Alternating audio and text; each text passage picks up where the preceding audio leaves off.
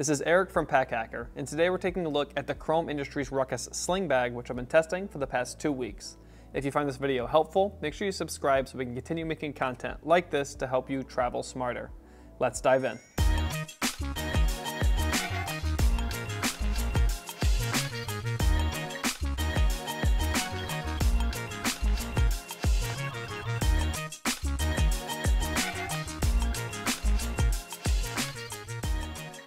So the first thing that you'll probably notice is this does not necessarily look like things you might have seen from Chrome in the past, but I should note that it feels just about as durable, even though maybe it doesn't look that way. So the exterior materials that we've got listed here are 300D polyester Dobby, or Dobby, I'm never quite sure how to say that, and then 900D polyester.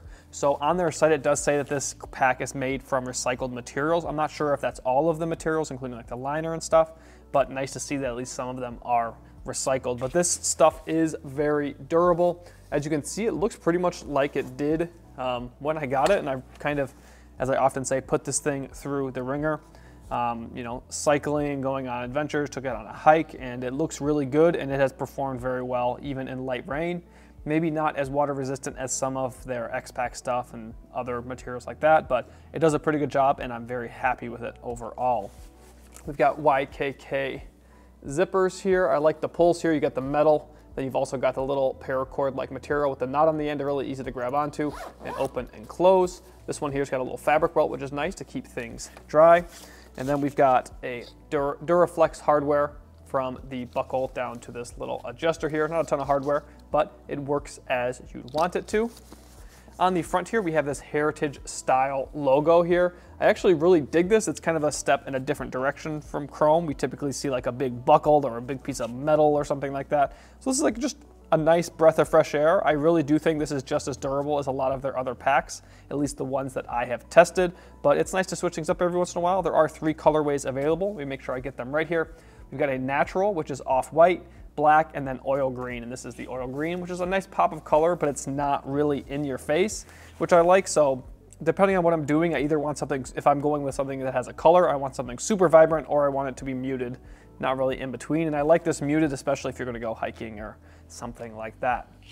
We've got a little handle here on the top, and I dig this handle because typically I'm not gonna carry this around, and like my hand doesn't really even fit in there. I can fit a couple fingers in there and carry it if I need to, but I really just want a way to hang this. So if I'm not using it, I can hang it on a hook in my house, hotel, Airbnb, wherever. You can hang it up there, but if you want to be able to carry this and you have, I don't really have big hands, but you can't really get your hand in there comfortably to carry it, but very nice for hanging and just makes it easy to use or easy to store it when you're not using it. So I'm moving to the back panel over here in the harness system. As you can see here, we've got a little piece of a hook and loop fastener there, so this pops off, and you can put this on either side of the pack. So if you're right-handed or left-handed, or you just, maybe your shoulder gets tired on one side and you've been out, you know, walking, exploring a new city all day, you can switch it to the other side so that shoulder can get some rest, switch it over to the other side.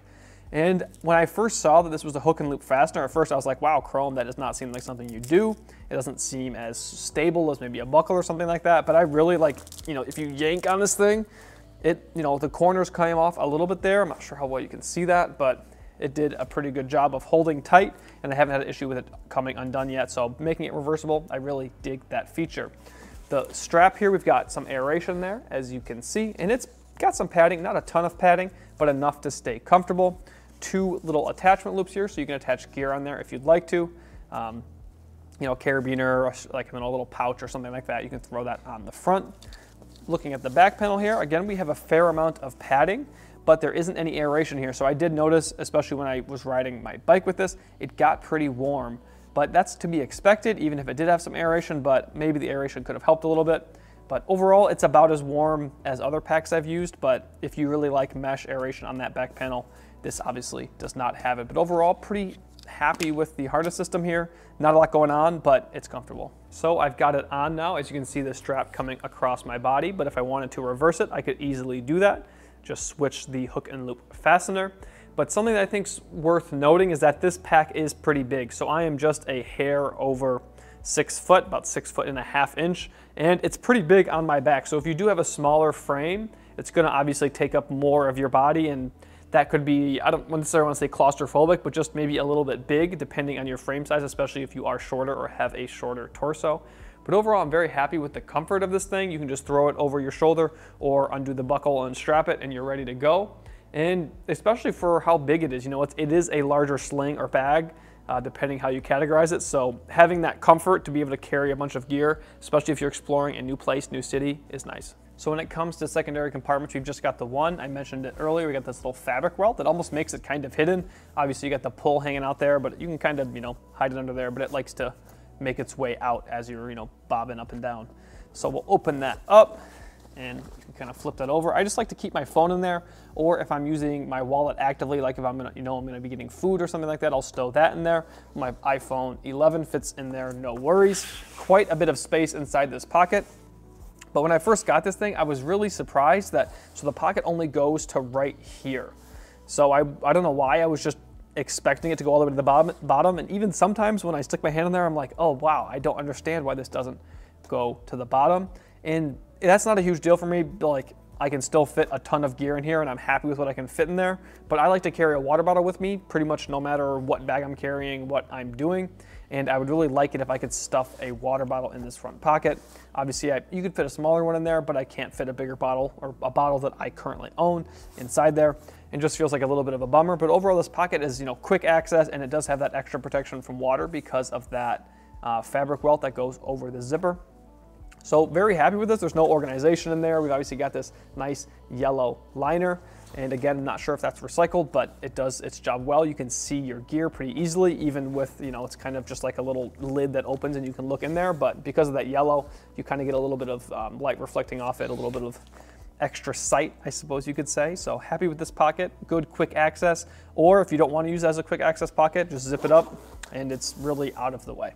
So moving on to the main compartment, I want to note the zipper. As you can see, it starts here or ends here depending how you look at it, and then comes all the way down here to the bottom. So we have this nice diagonal angle when you open it, and as you can see, when you open this thing, you can kind of really get a good look at what's inside and organize it fairly well, which I dig. And not obviously, but as you can see, we have two zippers. So if you want to leave your zippers wherever you want to leave your zippers, you can do that and just open it part of the way or open it all the way and get that good access. As I mentioned, just got my tech pouch in here right now.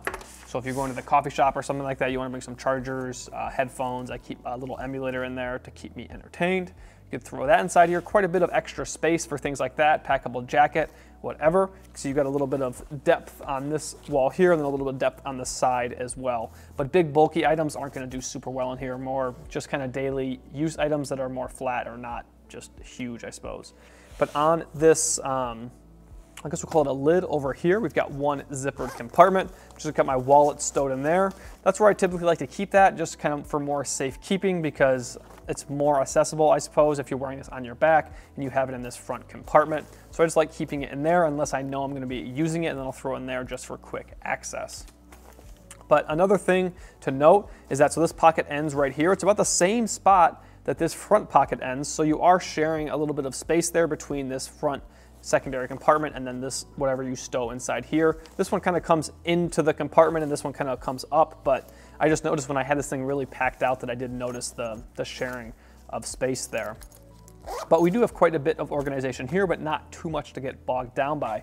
So on this back side, you can fit an iPad. You're not gonna be able to fit one of the bigger ones, but a small to medium-sized tablet, Kindle, whatever, is gonna be able to slide in there. There is a little bit of extra padding here on this liner material compared to this liner, so it does have some protection, but I would still use a case. You don't want to run the risk of cracking your iPad, especially while you're on vacation. So anything real flat, it's gonna fit nicely there. You can fit a book, notebook, whatever. In front of that, we have another liner pocket. As I said, not so much padding on this wall here. Just got a little fake passport and a field note stowed in there. So those both fit in there nicely. You could probably fit, you know, 3 or 4 more field notes on top of there, just with the depth that you're given.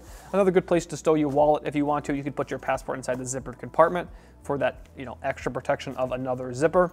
Just depends how you want to pack everything up. And then we've got these 2 pen sliders here.